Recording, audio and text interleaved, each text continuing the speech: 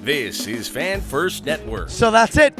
The Leafs go down in 5 after breaking their 19-year first-round drought.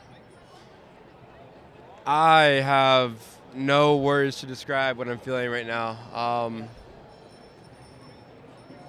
I mean, fuck, I did not expect this from Florida at all. Nope. I didn't expect us to go down 3-0 in the series. I expected much more from this team to come out fighting hard. They should have wanted it more. They didn't show up until Game 3 of the series. No, they didn't show up till, Game 3. And, you know, when you do something like that, you're going to pay for it. You're not going to prevail. You're not going to come out on top. And, you know, Florida's out there playing a full 60 every single fucking game, and we're not out there we're out there with our fucking heads in our asses not knowing what's going on. You know, it's almost like they didn't even know there was a second round to hockey. That sounds about right with the Leafs, honestly. Yeah. So we're now in a situation where it feels negative despite the fact we came out of the first round. There's going to be a lot to talk about what's going to happen in the offseason. Dubas, Keefe, the core four. What do you want to see happen? You know, these guys have had so many chances, chance after chance to prevail. And you know what? We come back. We do it for the first time in 19 years, passing the first round. We love to see it. The city was excited. Man, it's negative out here. Like you can't describe the atmosphere any other way than negative. You know what? These fans have a right to be pissed off. They do. I mean, we're not going to be happy about this shit. I don't think anyone is. But the core forward needs to happen. Something needs to happen there. I mean, it's either Marner. Marner's a great player, but the problem is for me is Matthews had a good first round. Marner has picked it up in the last couple games and had a great season. Nylander honestly has been decent for most of the playoffs. I genuinely don't know what the solution is. Neither do I.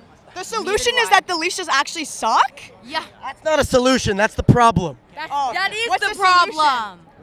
We need to go golfing. Yeah. Oh, well, they're definitely going to go golfing. Oh, they're going to see Tampa and Boston on the golf course. But it was Bettman's fault.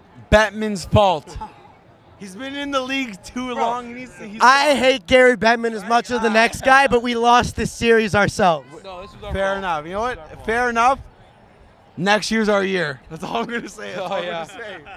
I was out here 12 months ago, and all of these fans said the exact same thing. So when is our year?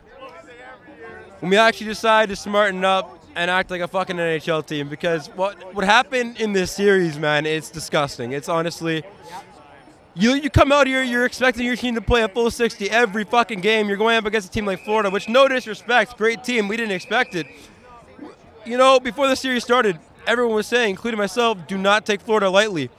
We've been in there with a mindset taking them way too lightly. We lost the series because of it.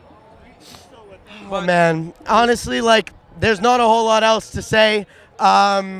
If you could make one change going into next season, you're the GM, you're the director of hockey ops, whoever's left at the end of this, what are you doing? Well, for one, I'm getting rid of Justin Holl, for fuck's sakes. Easy. Easy, done. You know, I really hate to say it, but maybe shake things up with maybe Marner, maybe Matthews. I'm not too keen on Matthews because, fuck, I love the guy, but, you know, these guys have had too many chances. Something needs to be done. Okay, what would you say to the fact that it might be a lack of leadership with this team, and part of the issue is our captain, John Tavares? I've thought about that quite some time. You know, in the first round, he was great. He won us a game. Second round, he's nowhere to be found. Not even a captain anymore, not leading this team at all. I mean, there were no fucking leaders for this team, you know. I don't even know how we fucking won a game, to be honest with you. Like, we did not deserve to win more than 3 games in this entire playoff run. Absolutely fucking not. And, you know, I keep repeating myself, but it's the only thing to say about this situation, that we didn't play hockey. We were in here. We're trying to win these games. You know, you're out here. You're playing for your city. You're playing for your team. You're playing for yourselves. You got fans out here that have watched you guys for generations, fucking years and eons, and you give them the same shit every single fucking year. And, you know, it hurts, man. It hurts. But are we the crazy ones because we keep coming back? Oh, we're definitely the fucking crazy ones because we all know that we're going to be back.